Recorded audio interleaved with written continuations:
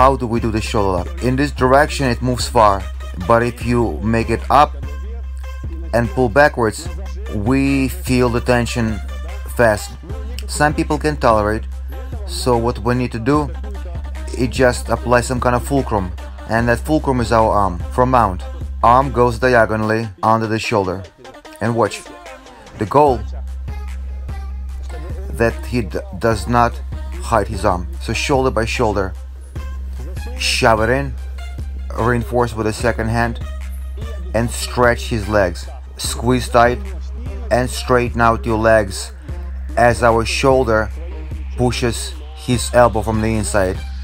So ear and shoulder, I trap and I stretch.